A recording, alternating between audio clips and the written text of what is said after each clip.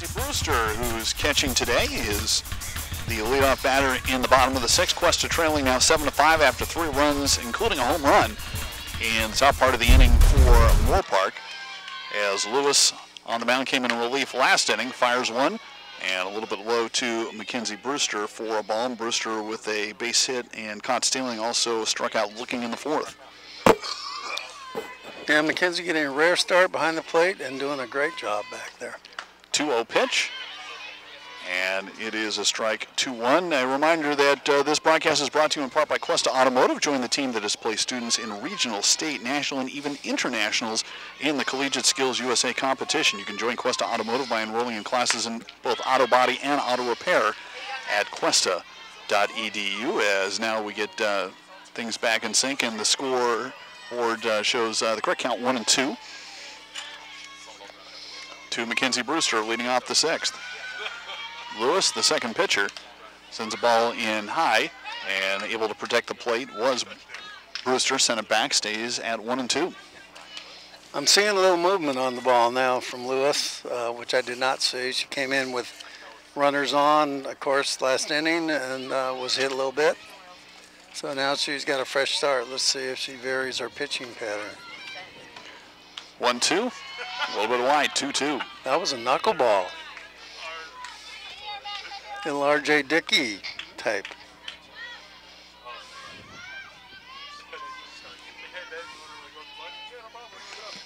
Two-two pitch, swung and missed for strike 3, and Mackenzie Brewster down for the second time on strikes. One down in the bottom of the sixth, and we move to the bottom of the order, and the right fielder, Victoria Roberts. Now batting number 6, Victoria Roberts. Saw 3 different types of pitches on that batter. Saw a knuckler, a curve, and it looked like a drop also. So again, the situation, she can let it fly with nobody on, and a 2-run lead.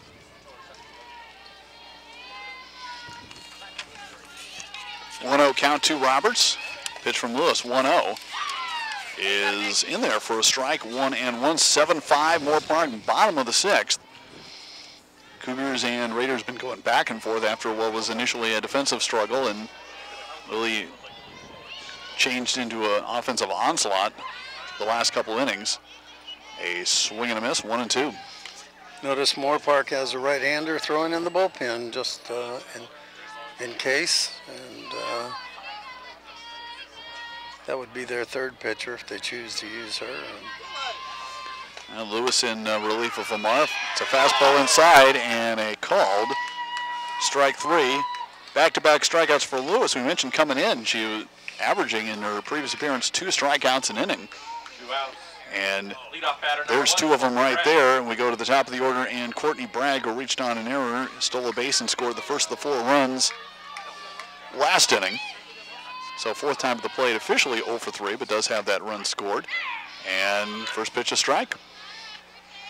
Yeah, she's getting the high strike call, and that strikeout pitch on the previous batter it kind of froze the batter. You're not going to hit that. It's high inside, and just had to take that pitch.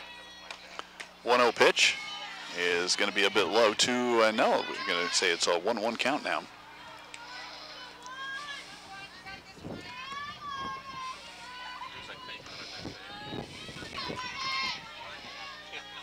Bragg ready, and sends this one back to the screen for another strike. Courtney Bragg, the third baseman, has had a lot of action and has played well defensively today.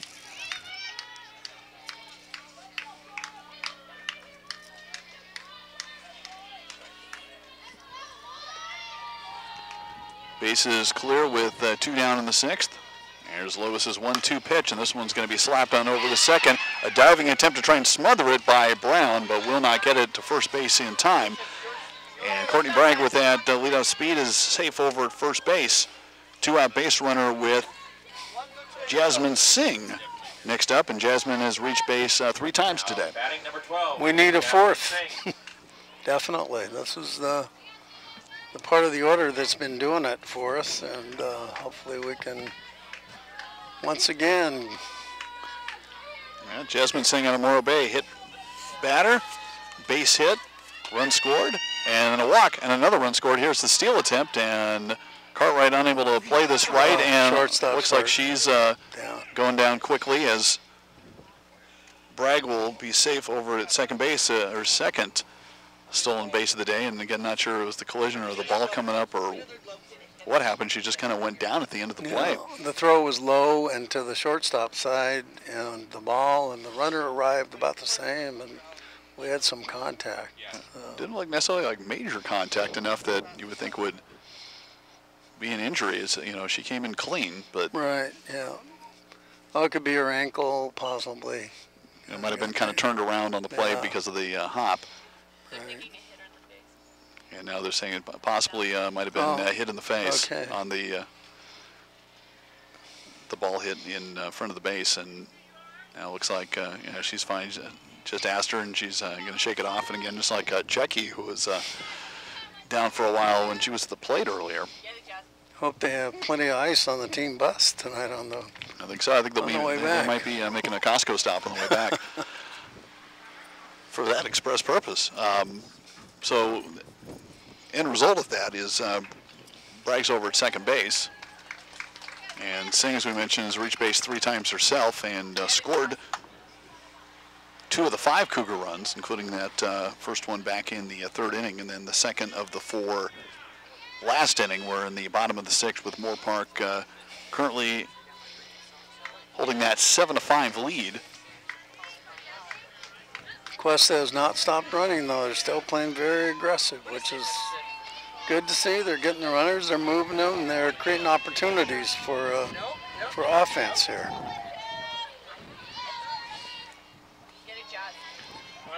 0-1 count to Singh. Cartwright going back to short and sent back to the screen by Singh. 0-2.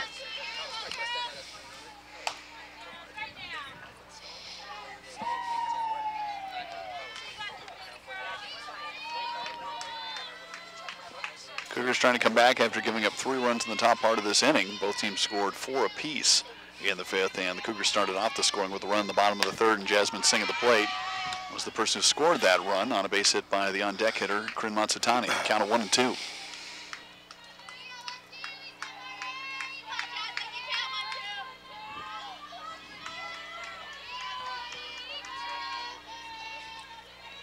Lewis, second Moorpark pitcher, sends the 1-2 a bit low, 2-2. Bit low, maybe a little outside. That's a good pitch. Very tempting. 2-2, 2 down, runner on base number 2 in a 2-run ball game, bottom of the 6th. 2-2 pitch, and this one swung and missed, but now they're going to say that she got just a piece of it and will stay alive.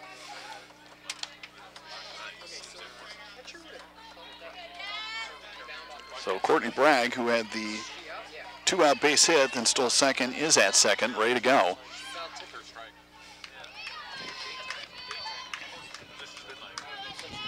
Singh, the Cougar second baseman today, is in and ready for the 2-2 from Lewis.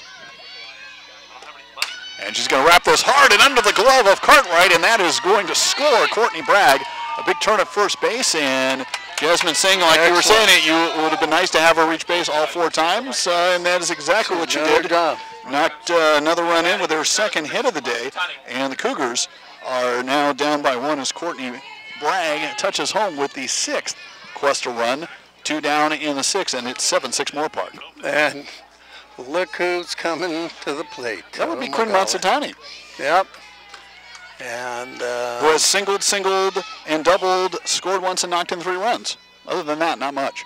First pitch is going to set high and actually over the backstop and over the stands and back near the retaining road. 0-1. Well, again, now she's the go-ahead run, so you almost have to pitch to her. And that first pitch, you got a real good cut on that one. Matsutani waits, 0-1 pitch, and pretty much the exact same spot, hit back and over the stands and over the fence the back way, 0-2. Yep. No wind. She can get up a little bit down the left field line, we could have some real excitement here. Again, 6 home runs, which leads the division this year. So showing that not only hits well for average, but power as well. 0-2 pitch swung on and missed. And the throw going through, but it doesn't matter as that was the third out. So Kerman-Satani out for the first time today, and all 3 outs registered by Lewis on strikeouts this inning. But the Cougars do add a run with a couple hits, and we're going to move on. And at this point, it is a 7-6 ball game as we head into the 7th inning. We'll be back with more after this on Cuesta TV. Good ball game. Cougar 6.